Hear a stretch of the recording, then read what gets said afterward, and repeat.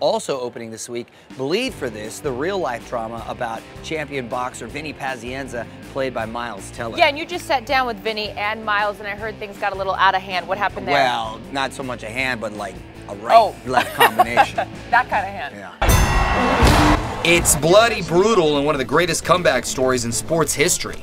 Show me who you are. The true story of boxing champ Vinny Paz, severely injured in a car wreck, who fought his way back to win the title in Bleed for This.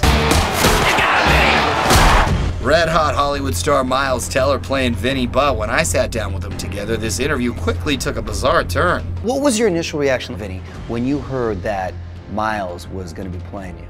I was flattered, but I was like, well, really, you sure? I was pretty nervous at first. Vinny would send messages like, hit the gym, pipsqueak, and all these things, kind of making fun of me, which kind of rubbed me the wrong way. A little bit, it's all good. Get tough, get tough. Yeah, I was trying to get him tough. Yeah. I really was. No offense, Vin, but I was playing you at like the prime of your career. Now you're almost the age of my grandfather, so it was just like a different... How ugly would it look if Miles Teller got his ass kicked by his grandfather? How bad would that be for your career? Vin. How bad would that be? Your world championships were a long time ago for you. Come on, let's go. Get it. One time.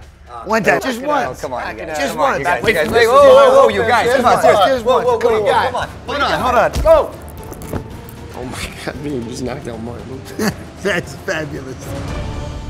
Now, you are an actor, so were you acting? Listen, I don't go down for no one, all right? Granted, this is like granted, but I didn't want to make him feel bad. He's a former world champion. Right. So, Is that what happened? I got my little Robert De Niro acting skills on right there.